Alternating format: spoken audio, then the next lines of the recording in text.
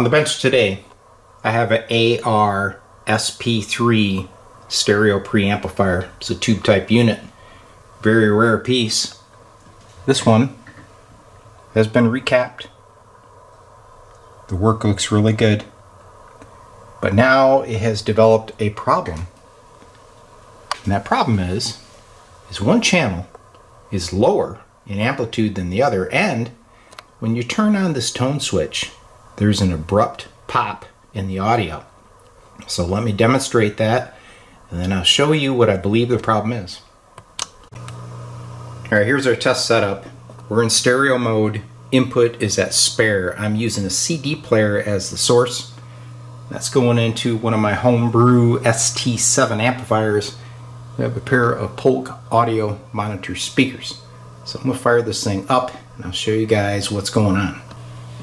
Alright, I'm going to start with the tone switch off. I'm going to play some non-copyright music here so you guys can see what's going on. So right now, the balance is normal. Alright, now I'm going to turn on the tone. Hear that? It swells down and comes back up. Now see, my balance is still okay. But now watch when I turn the contour. You hear that? I pretty much lost the right channel. I can go back, and she comes back to life. So looking at the schematic, I've determined that the contour pot, when the tone switch is on, actually passes the loudness signal, okay? So if this pot has an open spot, it could be causing that pop. I don't know.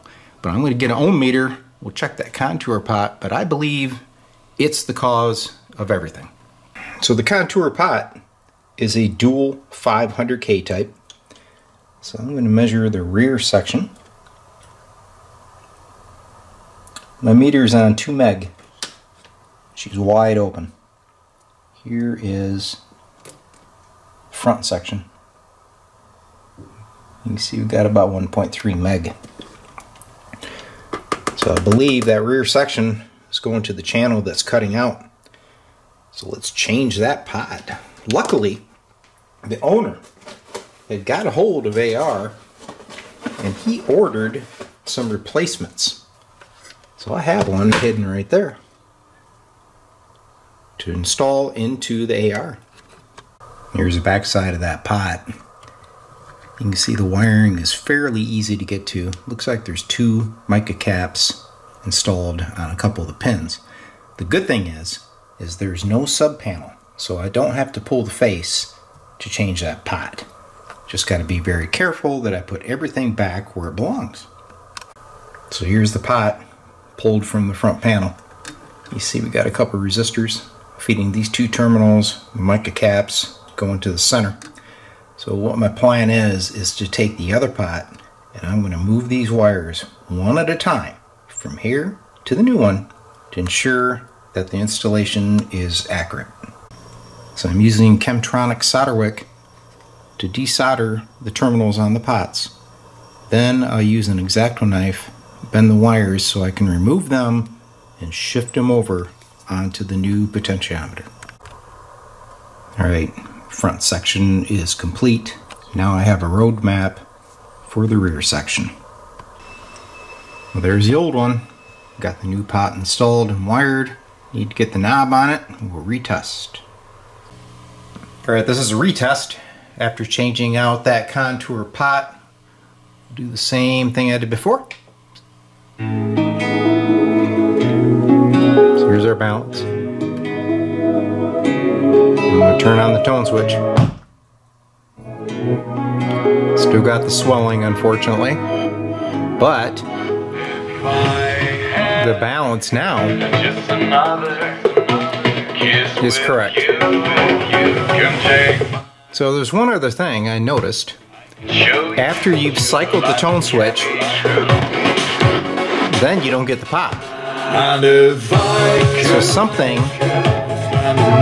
is actually charging I did notice something on the schematic which I think might be causing this problem. Let me show you. So as I stated earlier, this preamp has been recapped, and in that process somebody replaced these two capacitors with 0.01 microfarad 100 volt Sprague orange drops. But if you take a look at the parts list, C23 and C24 show they were a matched pair Mylar caps. That's not what's installed. And I believe the AR did that for a reason, and that is in this tone circuit, so we may be hearing the charging of those Sprague caps. So my next step is to find a matched pair or some 1% caps, install them in this amp, and see if that eliminates the problem. So I located in my archives some 0.01 microfarad Panasonic Mylar caps, 5%. I went through them, matched up a pair, installed them in the preamp. Let's see if that makes a difference. Alright, so I've made a little discovery on this contour pot.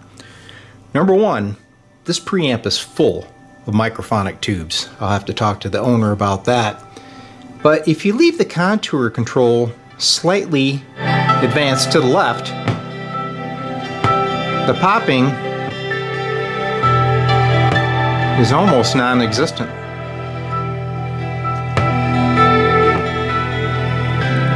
You would expect a little bit of a pop since it is a mechanical switch.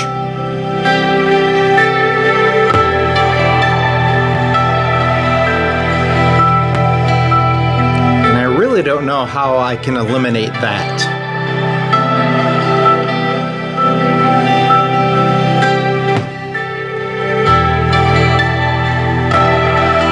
But there's definitely something that charges. See, now you hardly even hear it.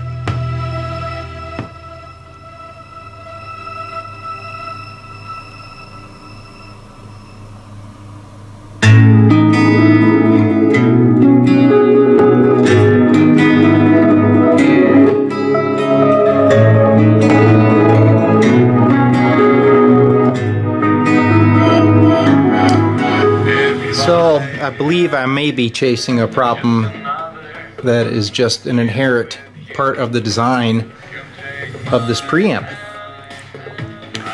So the next thing I need to do is go through and check the 12AX7s and get those microphonic ones out of there. So I've already sorted through the 12AX7s that are in this preamp utilizing the Micronaut. So here is a good 12AX7, which would go back in the preamp. See, she's warmed up. This is triode 1, triode 2. Tap on her. She's nice and quiet. That is a good 12AX7. Now here is one that I removed from the unit. Take a listen to that one. Here she comes. Hear that?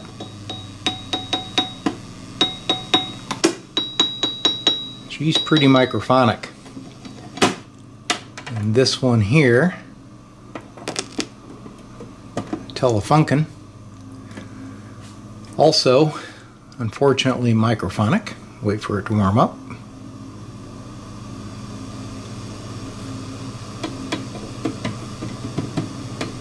It's triode 2, but listen to triode 1.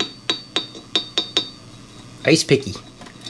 Then I heard some rumbling in the preamp, and these Electro-Harmonics tubes have some heater to cathode leakage. So take a listen to this.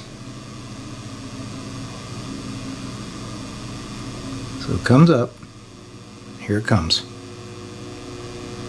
Hear that?